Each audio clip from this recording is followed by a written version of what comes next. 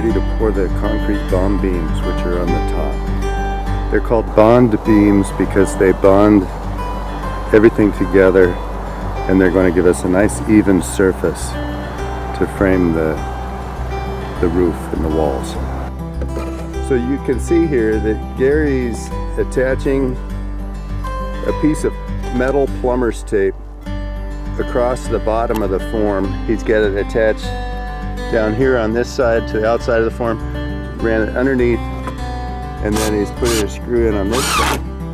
That keeps the forms from spreading on the bottom when we pour the concrete. And then we pull the temporary block out that we put in that was holding it. So that was holding the forms in place while we were building them. And then we take and add screws in the redwood mud sills. And Gary's going to put one in right here. Kind of a hard spot. There we go.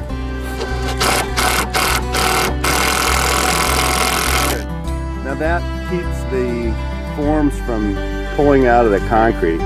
And you can see that we've put these screws in periodically, and there's some underneath here. And that just keeps the forms, or this mud sill is going to stay solid. We only attached it in the top here to the cleats. So once we pull these screws out and take these cleats off, then these are just going to be in the concrete.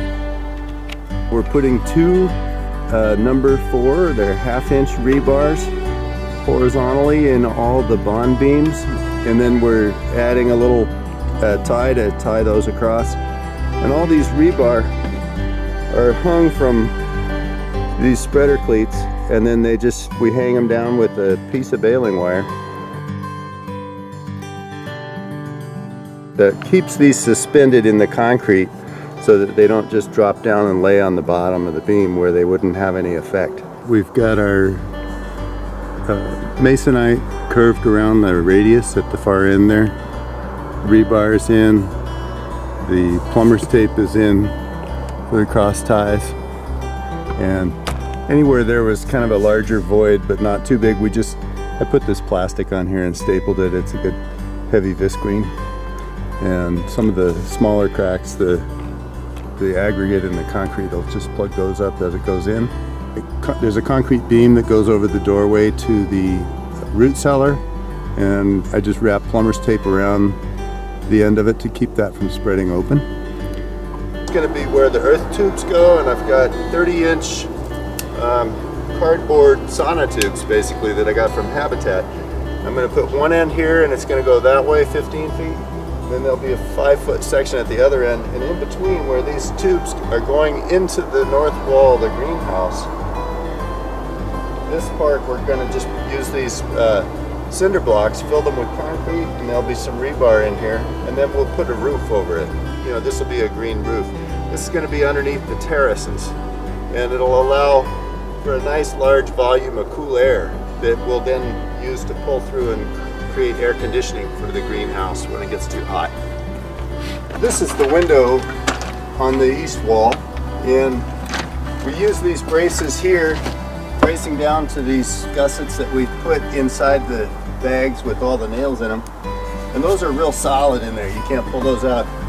And we supported this form on these braces, and then where the wall is higher, we just use a taller brace, and that keeps the forms from moving up and down.